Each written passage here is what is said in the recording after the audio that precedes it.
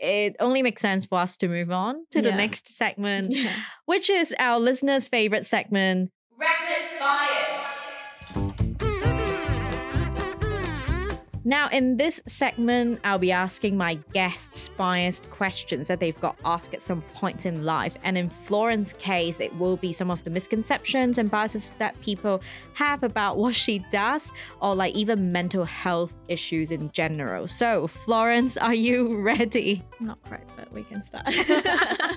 You're the best person to answer these questions. In this room, maybe. In this room, yes. Now, first question. You are a clinical psychologist. Can you read my mind? I think we talked about that, right? I'm sorry, but we can't. Surprisingly. Yeah. No. No, well, I mean, yeah, we talk about it, how it's about body language, and we don't really get professionally trained in that. But I think apart from the fact that maybe people get that from movies, I was thinking maybe the other reason is we ask questions and try to understand your thoughts, feelings, everything. And then we actually would make hypotheses about, okay, how's that link to your problems that you mentioned? And the more you work, we are all human beings to an extent that actually there will be some patterns. If someone have certain, behavior, certain thoughts and stuff, we could hypothesize similar problems or similar link for these people. So maybe that's the reason why that could be the reason why people think we can read minds, because maybe some people mention something and then we make a hypothesis. Oh, do you think, is it because of that? What do you think? Especially when chatting as a friend, we would be easily to make assumptions because we're not like working, because we would just be straightforward and be like, oh, do you think it's that? And because that actually comes from our experience, so maybe that's why people feel like they could read minds. Because sometimes I remember like my friends asked me something and I was like, oh, is it because this and that? And she's like, oh my god, how do you read my mind? And then the next second he was like, oh my god, how do you read her mind? Like the person that he was talking about. So yeah, I guess that could be the reason why. Well, I guess that could work in your favor, right? Because some of your friends, if they don't know, if they really think that you read their minds, they would think that they should not lie to you. Well, funny enough, I get lied to a lot. And you couldn't tell. I'm very gullible. Oh dear. Now the next question. Therapy doesn't work. Actually, I'm lucky that I don't personally hear this so far. Or maybe I did, I just kind of filter it out. Therapy doesn't work. I would say I don't disagree, because nothing works for everybody. There's no one size fits all. And so as medications doesn't work for everybody anyway. So yeah, I would say it doesn't work for everybody, but how do you know if you don't try it? And I think there are lots of different reasons why therapy doesn't work for somebody, because therapy is also a lot about the therapeutic relationship you have with the therapist or psychologist, and we don't get along with everyone. So sometimes it's like dating, right? On Tinder, you don't know who's gonna match you. You see the profile, looks great, and you have a coffee and you realize you're not compatible. So I think that's similar to therapy. You need to find a therapist that actually compatible with you. So that's one thing. And I think the second thing is also depending on where you're at in your life and your readiness for therapy. So as I mentioned, there are different types of therapy. So there's this well-known CBT, which is about, making changes to your current life, what you can do. You learn techniques and you change the way you deal with things or you think about things. But not everyone is ready to make changes yet, right? It's easier easier said than done. I know all the theory, but I can't do it. But it doesn't mean that therapy is not suitable for you. It's just this specific type of therapy, which is CBT, might not be suitable. But there are loads of other forms of therapy that could be helpful. For example, some therapy that, for example, we call psychodynamic therapy, that focus on, dealing with your past, your subconscious mind. There are lots of different types of therapy, and I feel like it's all about finding the right fit for you. And unfortunately, it takes time, it takes money as well, efforts as well. But maybe ultimately you would say, well, nothing works. Then yeah, maybe nothing works. Maybe this person needs more medications to stabilize their problems first. So yeah, I would partially agree with this, I would say. And the next question is, you are just chatting with people. Yeah, I think I put that because I really get offended by this. Please don't say that. Yeah, I think, but I don't blame people because, they are not obligated to know about our profession just like us to other profession. But I say this is a misconception, again, maybe on TV, people see the patient lie on the couch and the psychologist, sitting here, but that's not what happened.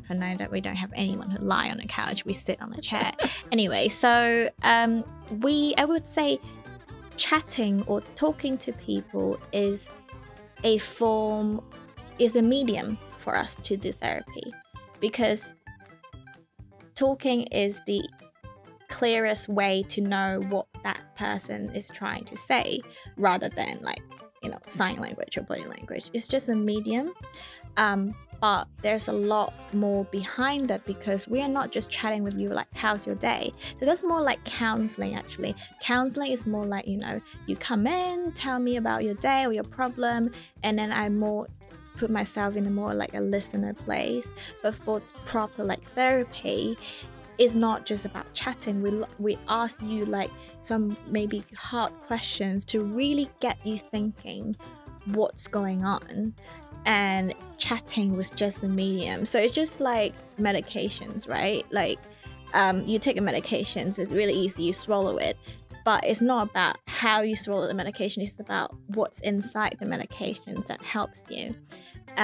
So yeah, I would say Okay, got it. And last question in this segment.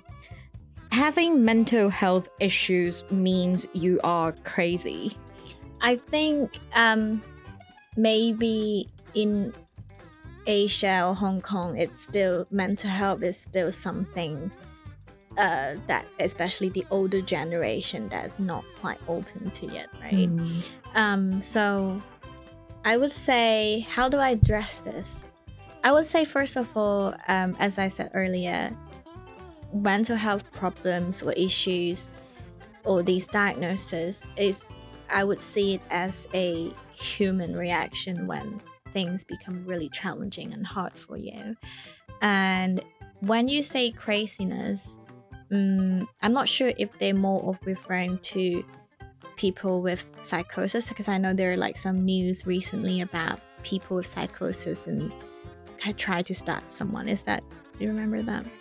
I do remember actually last year there were some cases of violence that might be to do with mental health patients, but there were a lot of talks around the person being mentally ill rather than the action of the person. I think definitely media has a lot about that.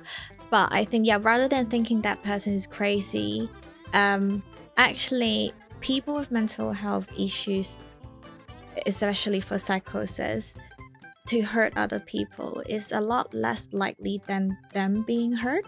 There's research to support that. I can't say for other mental health problems, especially for psychosis, but I would imagine similar to other mental health issues.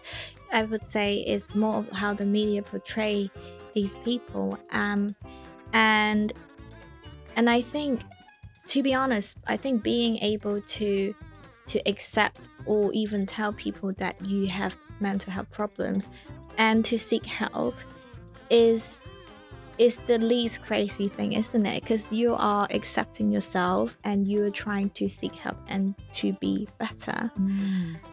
So I think I don't know how to debunk that, but just to have a more empathy for people, and it's all bias, isn't it? So how about all these other criminals that don't have mental issues they report?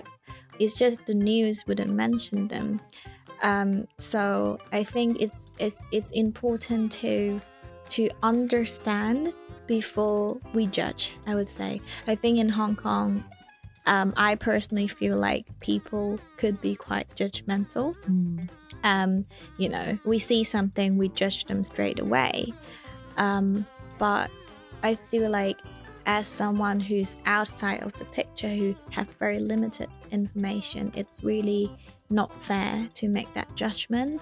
Well, news are news, you know. And I would say with everything as well, when we hear people having mental health issues or diagnoses or problems, why don't we try to have more information and, you know, find out a bit more before labeling them crazy? Because imagine if you know what had happened to them, and imagine what that happened on you, would you think you are crazy to have the same reaction as them? But I feel like it's a long journey to destigmatize these things. We really need to become a lot aware about like our assumptions or like ill-informed thoughts, and just don't make any assumptions before you even know any facts, which is the key point of this whole rapid bias segment. But thank you so much for answering all the questions, Florence.